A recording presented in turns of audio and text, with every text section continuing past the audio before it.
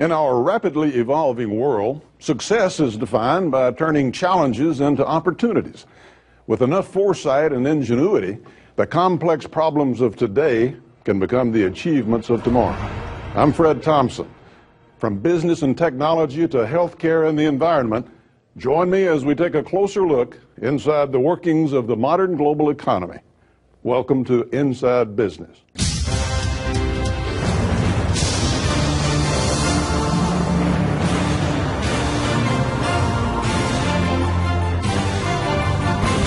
I'm Fred Thompson, and I'm Inside Business.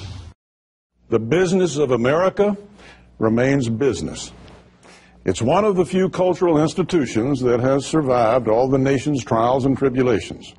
Now, modern cycles of economic prosperity and difficulty may revisit us, but America's spirit of entrepreneurship always perseveres. The concept of buying low and selling high makes sense to us all. So, when Shane Baldwin and his colleagues first set out to test their investment strategy in early 2008, hopes for success ran high. You know, we actually, in our first 23 bids, went 0 for 23. It wasn't until our 24th bid that we finally won a bid and figured out how to price these loans accordingly.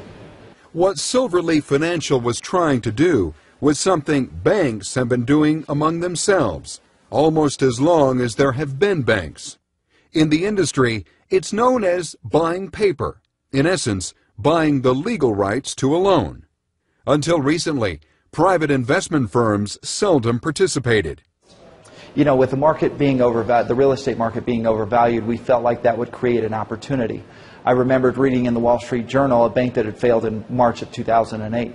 And before that, there was another bank that failed in January of 2008. We have seen several banks fail since then. Nearly 100 banks have failed since the early part of 2008, and that's what's created the opportunity. When a bank fails, the FDIC steps in and sells the bank's deposits to healthy banks. The loans are packaged and sold off in pools, mostly to other banks.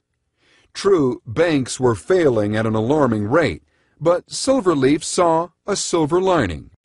I like to say we buy good loans from bad banks. Our model is to buy loans where the underlying collateral has cash flow and are commercial typically in nature, so that if we end up having to take that property back, we end up with a property that has tenants and good cash flow. A simple plan. Buy low, sell high, and fast. Before we make an offer on any asset, we do extensive due diligence research. So there is a lot of science to it. But eventually we've got to determine a bid amount, and that can be as much art form as science.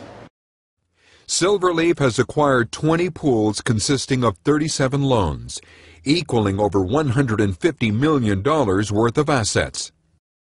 Assets like Suraya. When the bank holding the $6.15 million note on this commercial retail property failed, Silverleaf bought legal rights to it for $3.76 million. One appraisal listed its worth at nearly $8 million. Well, in the case of Suraya, we had an asset with excellent cash flow due to some strong anchor tenants. We had a borrower with excellent W-2 income from sources unrelated to real estate, and his loan was about to mature. These are probably the most important things we look at when trying to decide what assets to bid on. Well, when we purchase a loan, we have an anticipated plan of action. We never want to foreclose on a property. We want to refinance, restructure the loan as quickly as possible. If we do foreclose on the asset, we know we have underlying collateral that we own at or below market value and can sell it at that price for a profit. So far, about 65% of Silverleaf's acquisitions have been worked out. The others are still in the process. The company is yet to lose money on a venture. You know, the primary challenge is finding good lending institutions that are actually willing to lend out money to our borrowers in order to refinance us out. So what we've had to do to overcome that is discount these loans for our borrowers so that it makes it attractive for another financial institution or lending institution to come in and take us out and refinance us. Well, that's all the time we have for now. We hope you found the program informative. I'm Fred Thompson. Join us again next time as we go Inside Business.